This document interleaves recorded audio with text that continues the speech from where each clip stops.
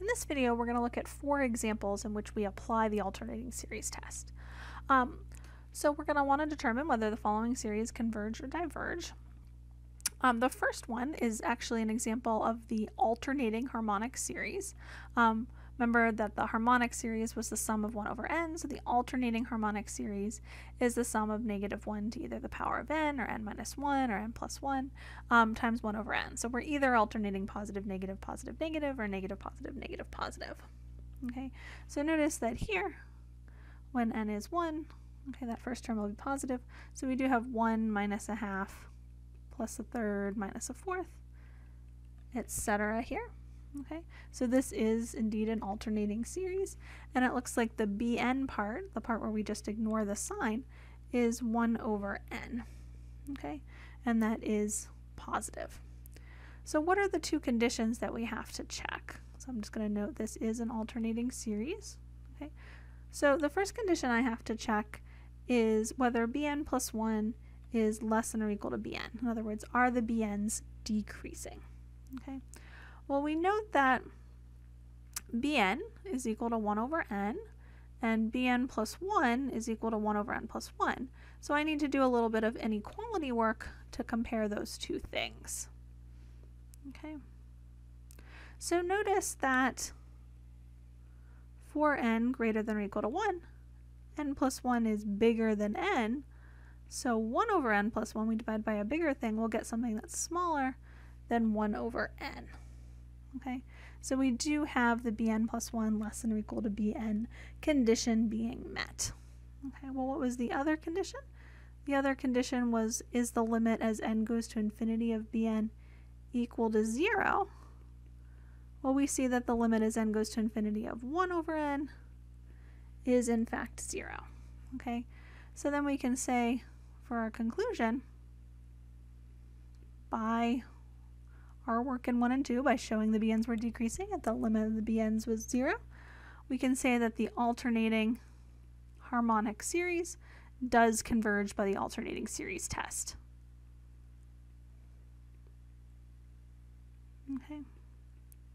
And because this test does have, or excuse me, this series has a particular name, if the alternating harmonic series appears in future problems, instead of running through this test, you could say that this series, once you've identified it as the alternating harmonic series, converges because it is the alternating harmonic series.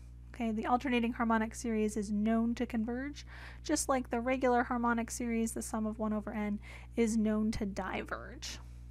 Okay. So let's look at a few more examples. That's kind of our basic example.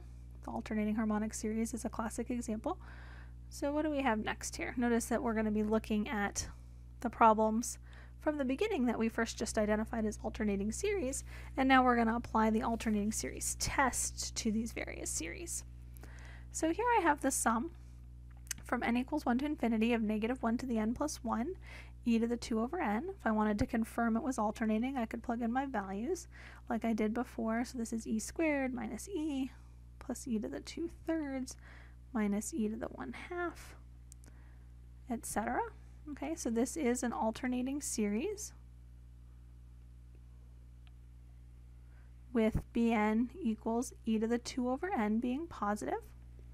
Okay, so I'm going to have to check 2 conditions. We're going to have to say, is bn plus 1 less than or equal to bn? And we're going to have to say, is the limit as n goes to infinity of bn equal to 0? Okay. Because the limit condition is easier to check, it's often a good idea to check condition 2 first, because if that condition fails, then you don't have to go and look at inequalities or anything in condition 1. You know, you just have to use another test. So let's check condition 2 first here. So I want to look at the limit as n goes to infinity of my bn, which is e to the 2 over n. Well, notice that as n goes to infinity, 2 over n is going to 0. So this is e to the 0, which is 1. So that's not 0. Okay, so we can't use the alternating series test because that second condition fails. So we have to think about what else we could do. Well, notice that our terms here, our ANs, if we look at this as the sum of AN, the AN part is negative 1 to the n plus 1 e to the 2 over n, which appears to be equal to e to the 2 over n positive when n is odd,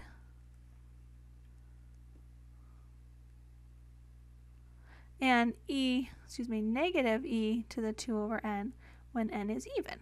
Okay, because when n is even, you'd have n plus 1 is odd, so you'd have a negative 1 coming out of that. Okay, well, this means that our series here, notice that the limit as n goes to infinity of e to the 2n would be going to 1. The limit as n goes to infinity of negative e to the 2n would be negative 1.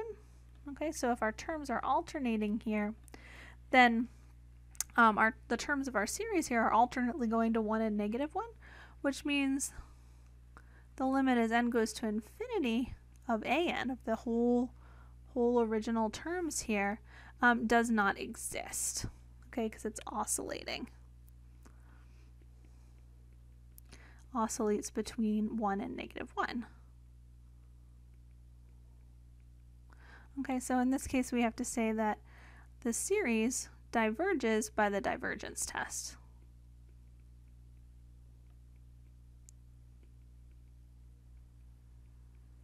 Okay. So often, if you find that the limit of the positive part of your terms is not going to 0, that indicates that you should try to use the divergence test. Doesn't guarantee that the divergence test is going to work for you, but it does indicate that you should go ahead and try that. Okay, so let's just look at 2 more examples. We want to see some more involved kinds of cases. Okay, so here we've got the sum from n equals 1 to infinity of negative 1 to the n plus 1 times n squared over n cubed plus 4. Notice that when n is 1, this would be 1 over 5. When n is 2, I'm going to have negative 4 over, looks like 2 cubed plus 4. Then we'll have a positive here, 3 squared over 3 cubed plus 4. Okay, so just to get an idea of what these terms look like here. So this is an alternating series. They are alternating negative, or positive, negative, positive, negative. We have Bn equals n squared over n cubed plus 4, and that is clearly positive because I'm just adding positive powers here of n. So let's look at checking our 2 conditions. We're going to need to see is Bn plus 1 less than or equal to Bn. Okay, and we're going to need to look at the limit as n goes to infinity of Bn. Whoops. And we want to know, is that in fact equal to 0? Okay, so we'll go ahead and check the limit one first. The other one's going to be longer for us to do. So I have the limit here as n goes to infinity of n squared over n cubed plus 4. Okay, I don't have the same power in the numerator and denominator, so we use that trick of dividing by the highest power of n that appears in the denominator. So we're going to divide the top and bottom here by n cubed. So this gives us 1 over n over 1 plus 4 over n cubed. We'll notice that 1 over n and 4 over n cubed are both going to 0. So this would be equal to 0 over 1 plus 0, or 0. Okay, so we do have that limit condition being met. Okay, so now we need to know, are the Bn's decreasing? In terms of inequalities, okay, this would be hard to show. So hard to show Bn is decreasing with inequalities. We get quite messier inequalities here when I would like plug in n plus 1 for n here.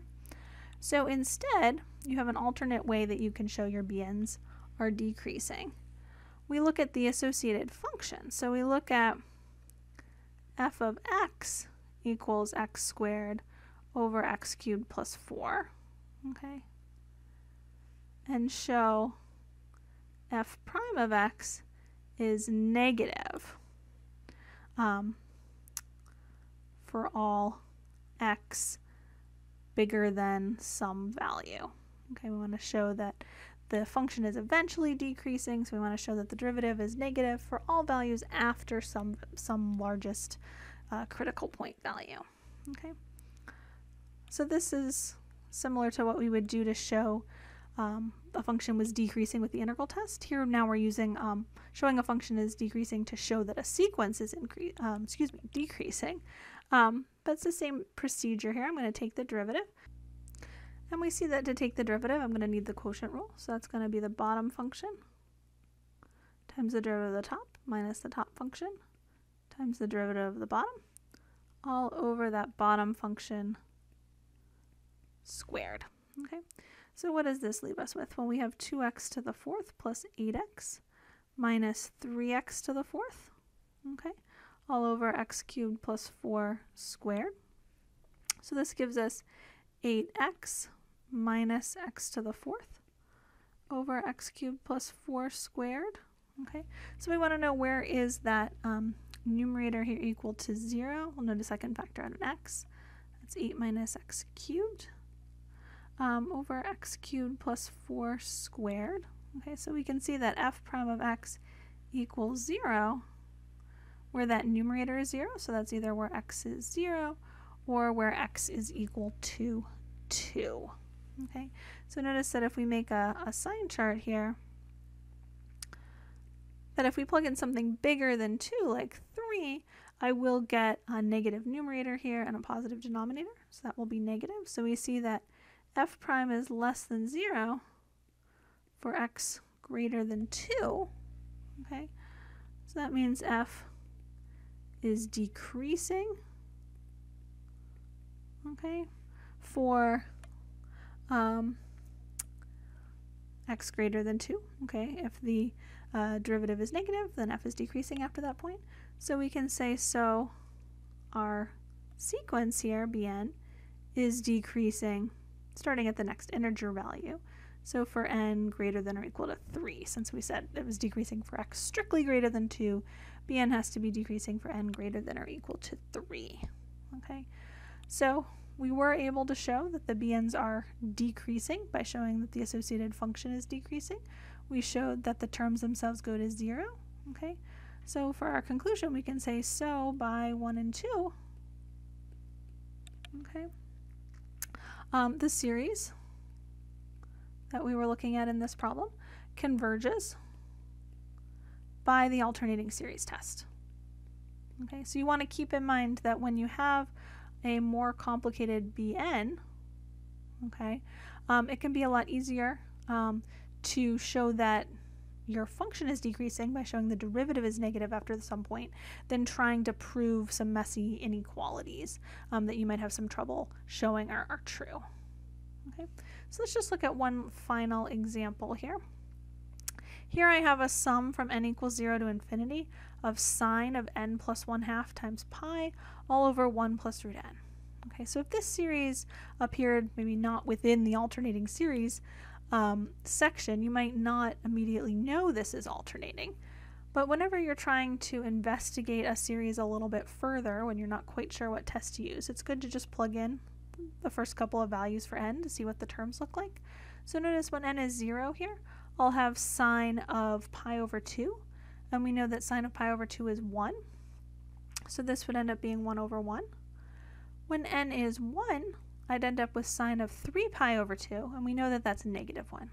So this would be negative 1 over 1 plus root 1, okay, which would end up being 1/2. Okay.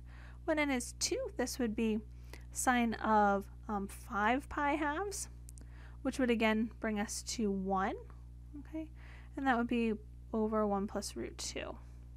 Okay, so we see that this series is actually the same as the sum from n equals 0 to infinity, of negative 1 to the n all over 1 plus root n. Okay, so you can see this sort of hidden alternating series with both cosine of certain multiples of pi and sine of certain multiples of pi. Okay, so this is alternating with the Bn part being equal to 1 over 1 plus root n, okay, and that the BNs here are clearly greater than 0. Okay, so now we got to check our two conditions of the alternating series test. We want to know, is Bn plus 1 less than or equal to Bn? And we want to know, is the limit as n goes to infinity of Bn equal to 0? Okay, well, the limit part's pretty easy to check here. We take the limit of 1 over 1 plus root n. That denominator is getting very, very large, so that limit will be going to 0. Okay, so what about the inequality part? Well, we don't have too messy a Bn in this case. Bn would be 1 over 1 plus root n, and Bn plus 1 is 1 over 1 plus root n plus 1, okay, when we replace n by n plus 1. I sort of think of the inequality as being not too bad to show when either you have the same numerators or the denominators are the same, because then you have a starting point. Okay, so here notice that we have the same numerators and different denominators. So I'm going to try to build up to the inequality that I want by starting with building up that denominator. So notice that for n bigger than or equal to 0, n plus 1 is definitely bigger than n. Okay, so root n plus 1 is bigger than root n, okay, because the square root function would preserve that inequality. If I look at adding 1 to both sides, okay, we still have 1 plus root n plus 1 is bigger than 1 plus root n. And then if we do the reciprocal, we know that that switches the direction of the inequality. So 1 over 1 plus root n plus 1 would be less than 1 over 1 plus root n. Okay, and we were able to show this with the strict, but we could have just put greater than or equal to or less than or equal to in there. And so then we do have the condition that we want, with Bn plus 1 being less than or equal to Bn.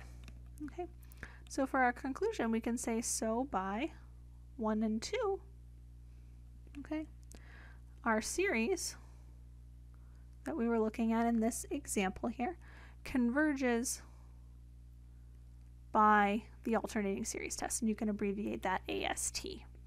Okay, so let me know if you have any questions on these examples applying the alternating series test.